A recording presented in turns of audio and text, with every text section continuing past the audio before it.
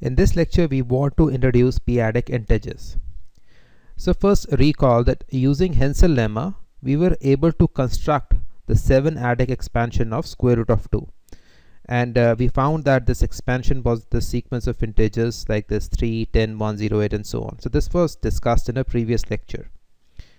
So in the general case, the process is like this. You have x1, you write it as a0 plus a1p, and instead of a0 you write x0, and this a1p we keep as such.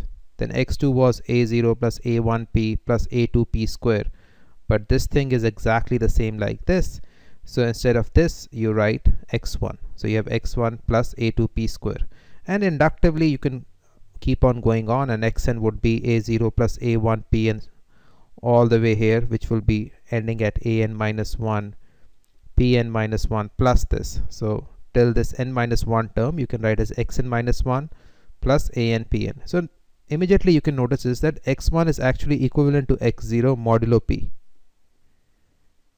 and then x2 is equivalent to x1 modulo p square, and x3 would be equivalent to x2 modulo p cube, and xn would be equivalent to xn minus 1 modulo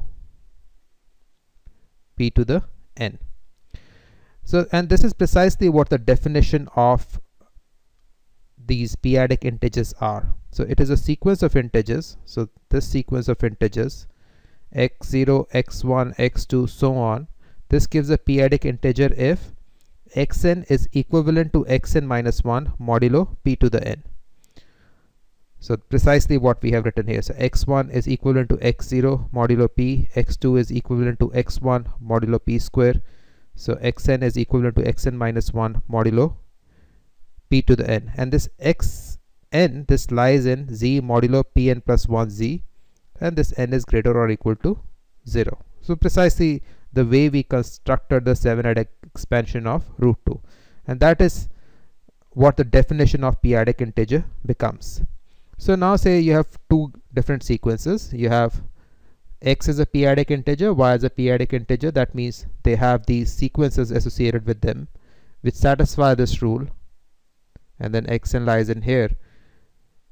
Then you have addition and multiplication defined on these sequences, so you can add and multiply as easy as you can think it is, essentially term by term. So you can add them term by term. So x plus y would be, the first term would be x0 plus y0, second term would be x1 plus y1, and you can multiply coordinate wise. So x times y, so first term would be x0 times y0, and then x1 times y1 and so on, and nth or n plus 1th term would be xn dot yn, because we are starting from 0. So this is our notation for p-adic integer. So it is inverse limit of rings. So you take this inverse limit z over p and z, precisely because this xn lies in z modulo pn plus 1 z. So this is the inverse limit. And you can see integers inject into p-adic integers in a standard way. So you take an integer, you do x modulo p square, x modulo p cube, and so on. So you can do an injection here. So now an important remark. So first thing you have to notice is that p-adic integers have a unique sequence, and that is precisely because once you fix x0, then you follow this Hensel lemma step by step to find x1, x2, x3 and so on. So you have a fixed algorithm to find the next step inductively. So you find these next steps inductively. So we have an algorithm which starts from x0, and you construct the rest of the sequence using our Hensel lemma, and we have been able to do this for the expansion of root 2 using the 7-adic expansion. You fix the first term and then rest of them follow. So p-adic integers have a unique sequence. So now we come to an important proposition. So this proposition says, say x is a p-adic integer. So this integer is invertible if and only if its first term, this first term, is not equivalent to 0 modulo p. So this direction is easy to show. So say this x is a p-adic integer and it is invertible. So invertible means that there is another sequence y like this, so x times y is equal to 1. So x times y equals to 1 means that you have term by term multiplication. So this is our n plus 1th term because we are starting from 0.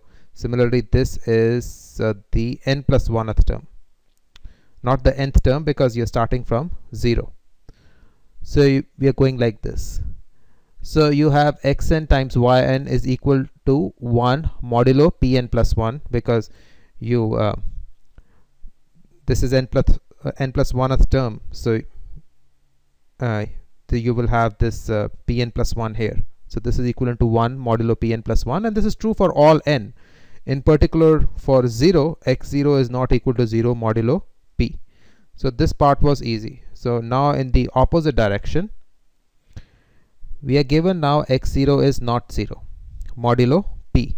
So from here we have this construction which will give us xn is also not equal to 0 modulo p, which you can see you do modulo p here, all these terms will go to 0.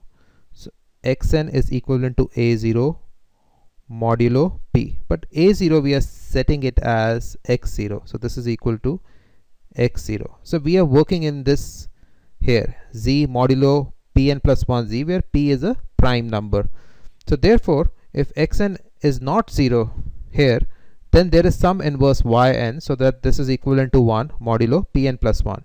In fact, this will hold for all n, because even for x2 if you do modulo p, these terms will go away, it will just be x0. So x2 is equivalent to x0 modulo p. So for all these terms you can find a corresponding yn, so that this is equivalent to 1. So you have something like this: xn minus 1 times yn minus 1 is equivalent to 1, this, and you can do this modulo pn. So now to show that starting from here x0 not 0, to show that this x is a p-adic integer which is invertible, we have to construct the sequence yn, because you have to find an inverse. And so we have to say yn is a p-adic integer, since yn is equivalent to 1 is equivalent to yn minus 1 modulo pn. So this we have to show.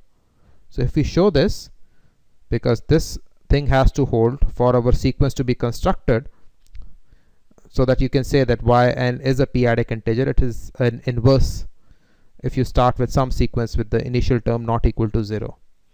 So this will follow from the fact that so this x0 is not equivalent to 0 modulo p, and you're given that this is a, so first term is non-zero, so it is a sequence of it's a sequence of integers like this. First term is not 0. If the first term is not 0, you are saying that you get a invertible element of p-adic integers. So first term is not 0, but this is a p-adic integer, so there is a sequence like this. It's in particular it satisfies something like this. So this we will copy right here, and now we already know this is true. So now you can do the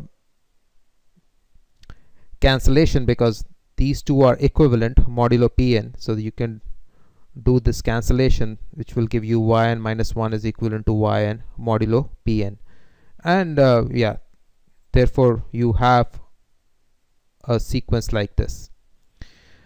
So therefore we have a unique maximal ideal, so this unique maximal ideal is precisely those elements which are not invertible, and the elements which are not invertible are precisely those who have the first element equivalent to 0, because we have just shown that if it is not 0, then it is invertible. So this forms the maximal element of our p-adic integers. So you have the sequence of integers, if the first element is 0, you get a maximal ideal. So we have a morphism which goes from this p-adic integers to z modulo pz. Go from here to first term x0. So we can go from morphism to isomorphism by modulo outing with this maximal ideal m here. So from p-adic integers you modulo out the maximal ideal, so we will get a isomorphism. If you just consider this, then you have a surjective homomorphism. So this is a surjective homomorphism corresponding to this map, and the kernel of this homomorphism is precisely this maximal ideal M, and that's how once you modulo out with kernel you get the isomorphism. So this isomorphism is your p-adic integers modulo out the maximal ideal, and then this becomes isomorphic to z modulo pz. So you know that z modulo pz is a field, so from here you can also see that M is a maximal ideal.